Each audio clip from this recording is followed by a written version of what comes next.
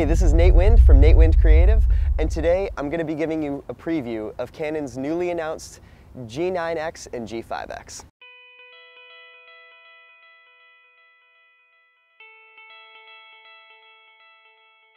First, let's talk about the specs. They have the same resolution, same range of shutter speed, same max ISO, and the same sensor size. And now for the differences. They're a different weight and size, they have different lenses, and the 5X has an electronic viewfinder, whereas the 9X only has an LCD screen. In a previous video, I reviewed the G7X. And one thing I was a little disappointed with when it came to that camera was the lack of electronic viewfinder. Whereas the G5X does have a viewfinder, so I'm pretty excited about that. That's definitely a big plus. Now the G9X still does not have a viewfinder, but that camera is a different price range. It will be catering to someone who might not be looking for that same level of control.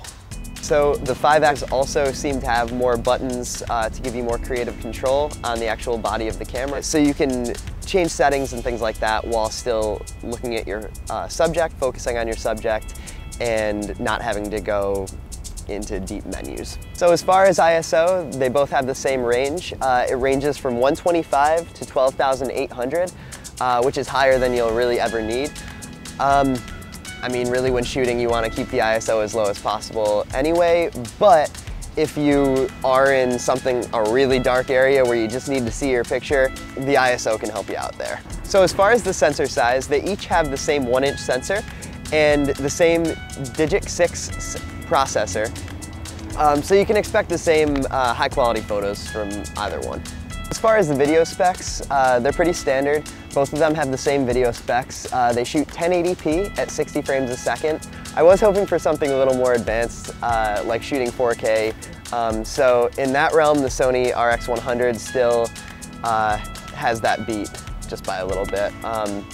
Or at the very least, looking for something like a higher frame rate in order to do better slow motion. But still, if you're just shooting normal day-to-day videos, not too bad at all. So in respect to both cameras, the G5X and the G9X, Canon didn't seem to do much to change the autofocus, which when I reviewed its predecessor, the G7X, that was one thing that I thought was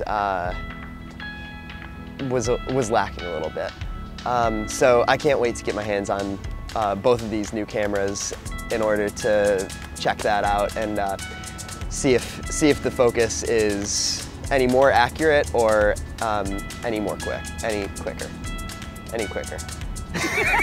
So I think the thing I'm most excited about with these cameras is the 5X. I'm excited that it has the electronic viewfinder, so because I like using more manual controls. I'm used to DSLRs, so I like to play around with all the settings and all that, so I'm excited to see how the viewfinder works and what cool shots I can take using the manual settings of that camera.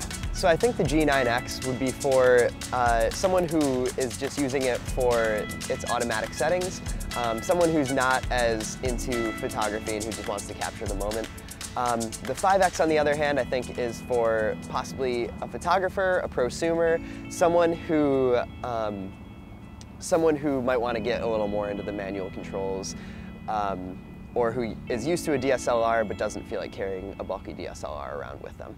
Both of these cameras are scheduled to come out in November of 2015, so pretty soon.